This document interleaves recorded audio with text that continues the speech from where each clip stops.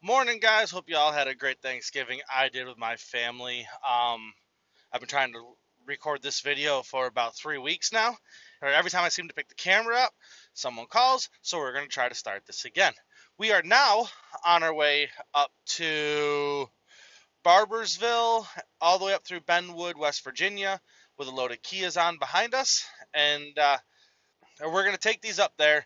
And what I want to talk about today is how to interview a trucking company, whether it's car hauling or anybody else, how to interview them at the same time they're interviewing you. Because the key to having a good working relationship with the company that you work for is to pick the right company. And the thing is most people don't think about it this way. All at the same time they're interviewing you for the job, you should be interviewing them for your skills. And having the ability to ask the right questions and get the right answers to know whether it's going to be a good fit or not is something that you really should do before ever coming on to a company like United Road, Moore, or any of the other ones out there. These are going to be my personal ways that that I interviewed United Road before I came over here, and the questions that I asked, because I wanted to make sure that they were going to fit the lifestyle that I wanted to live. And because they do, that's why I love it here. So, see you guys on the road, and we'll get into this.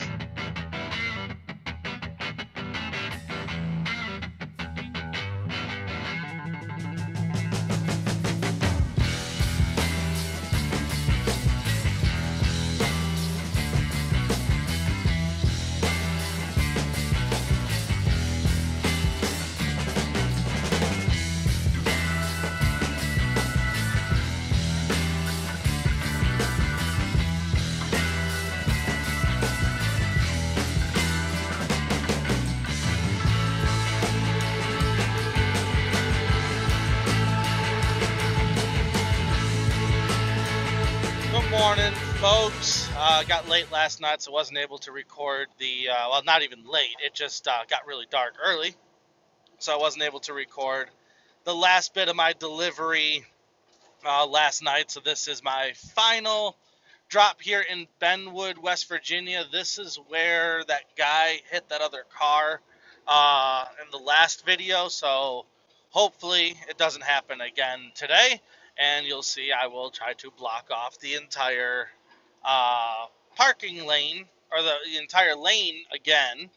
And hopefully no one comes up past me. But so the first thing that you want to do when you're when you're looking for a new job, whether it's in car hauling or any other trucking industry, is going to be make sure that it is in a area that you want to work in. And there's a lot of UPS trucks here, so this one's letting me through. Make sure it's in an area that you want to work in. Make sure whether it's going to be regional style operations or whether it's going to be local or long haul. Make sure you're getting a job doing the end of the industry that you personally want to be involved in. Uh, the thought process there is, if you want to be a local guy and home every night, getting a regional job like I run or a long haul job is it's not going to work out for you. And at the end of the day, it's just going to eat at you and make you mad throughout the year. So then you're going to be one of those employees that just gets aggravated about the job and about your position and what you have to do, and you're going to end up resenting the company. And doing that in and of itself is going to be something that is going to make you despise the company that you work for. So that's why I say you really want to find the end of the industry that you want to be in. So what the type of things that I would be asking if it was me personally, like I did when I got hired, is where do you guys haul? the yard that they're looking at putting you in, is this a local or regional or long haul uh, position? And you want it to be, I guess, like I said, what you're looking for in general. Um, I asked, the big things for me is not only where do these loads out of the terminal that you're looking at putting me in go to, but what are the back hauls to get me back to that terminal, or what's the round robin style run? Like West Point, for example, we run into Texas, Oklahoma, Ohio, West Virginia, Virginia, Alabama, Mississippi, Louisiana. That is the main areas that we haul to out of West Point. And if you're hauling into Oklahoma or Texas, it's more of a round robin style run. You're going to do one load a week out of West Point, and this is the way it was explained to me. If you run into Texas, they may have work getting you straight back. A lot of times you're going to grab work up to Kansas City. If you run into Oklahoma, you're most likely going to be deadheading to Kansas City. Then you're going to be grabbing Fords out of Kansas City back into Tennessee.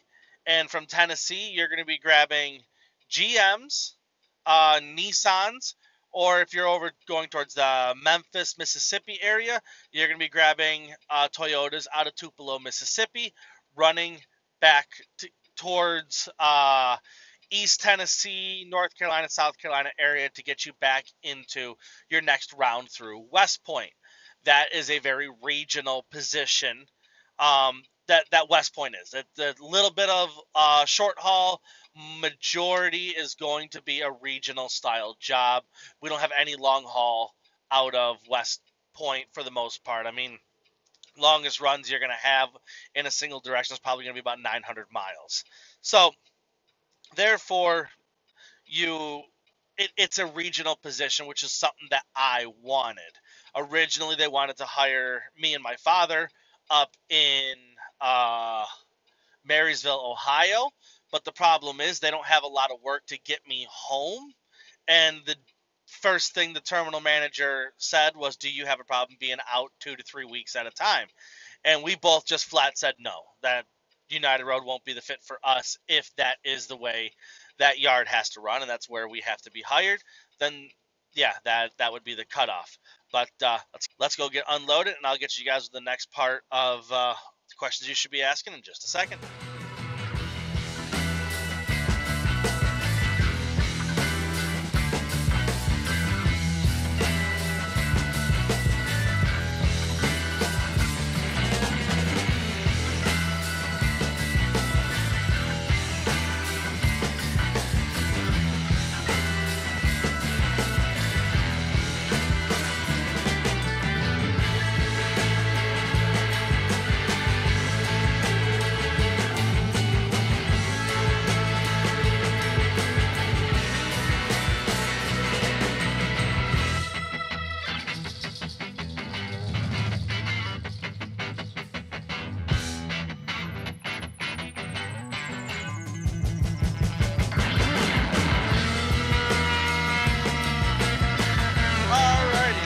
Just getting down here into Georgia, start making our deliveries on this Chrysler load. I'll show you guys what it looks like.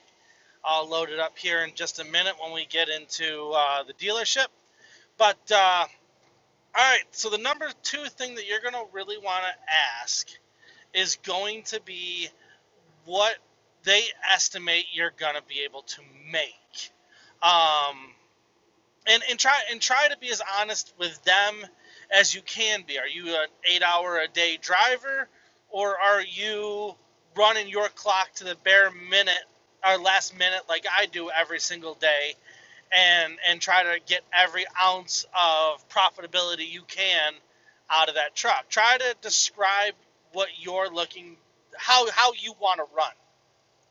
And by doing that, ask them, like what can I expect to make here in a range? Tell them, look, this is all the equipment that I've run before. It normally takes me 45 minutes to an hour to load. Takes me roughly 30 minutes to unload. So based on that information, what can I make? And they should be able to tell you. A good dispatcher or terminal manager that knows their own yard is going to be able to answer those questions. And if they can, really, I'd start questioning, I guess, how good they are at their job. Hate to be like that, but that is about where I would start to go, wait a second, if you don't know these answers, how can I expect you to provide me with the best loads possible? I guess my street's just past this light here. Um, so that's kind of you're going to be question number 2 to ask. And then question number 3 is going to be, what kind of equipment do you have?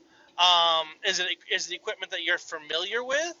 Or is it going to be something that's new to you that you've never used before? And if it's something that you've never used before, is it something you're going to be able to learn? And that's something you got to ask yourself. So, for the most part, I see here at United Road are the CX6 trailers. Those, or the kind of like the quick load stacker style. The front deck tilts, and then you got a pivoting rear deck. Obviously, the quick loaders, 75 and 80 footers, and high rails. It seems to be what I see all the time here. I haven't seen much of anything different, but that's kind of the equipment that you're going to need to know how to use. And then also, are you completely against being in hotels? So you have to have a day cab, a sleeper, or are you completely against staying in a sleeper and you have to have a day cab? That's stuff you want to ask and talk to the terminal about, because you being happy is almost as important, or you being happy is just as important as them being happy with you. If you're happy out here, then it's not going to be as bad of a job to do, and you're not going to get upset with it. And then lastly is going to be home time. What kind of home time can you expect? Are they a terminal that gets you home, or are they a terminal that leaves you out there running a lot? So those are just kind of the questions that you need to be asking yourself, and find out if that is something you're going to be okay with dealing with. So I was told I'm delivering into the stone lot, so let's jump outside real quick and go ahead and start unloading. See you guys out there. So this is the load that we got on. These two go to my last delivery. Those 3 Jeeps across the top, they go to my next delivery, and then this Cherokee, a Grand Cherokee, comes here. I just parked it there because I did pull forward with it, and the doors were opening into that rail, so I just backed it up, and so I could get in between the two right there. That's the only reason I parked that Jeep there. Other than that, very, very, very simple load. Got a Durango, Grand Wagoneer, obviously 3 Jeep Wranglers, and the Grand Cherokee down here. So we are going to get this thing offloaded real quick and head on over to our next dealership. So I'll see you guys in just a minute.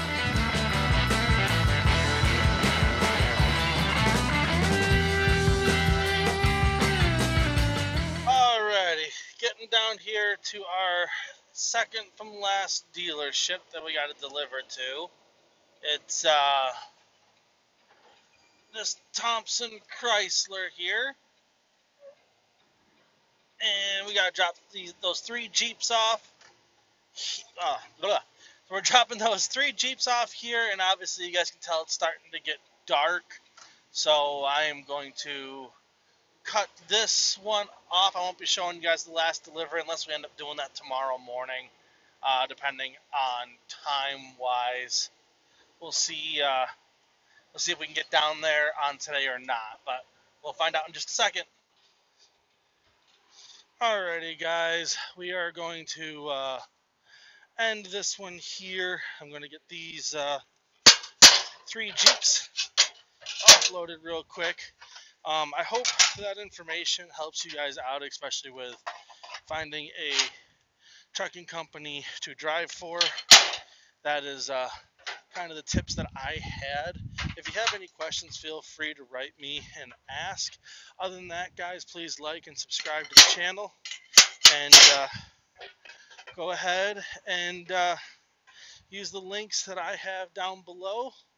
If you guys want to join United Road, the application's down there. If you want to use the Get Upside app to get money back on all of your fuel purchases, that is down there in the links as well, as long with the credit card that I always use. That's the one that I use to take my family on vacation when we go off to Florida, and use those points to buy Disney. So guys, I appreciate y'all watching, and I will catch you guys on the next one. Be safe out there.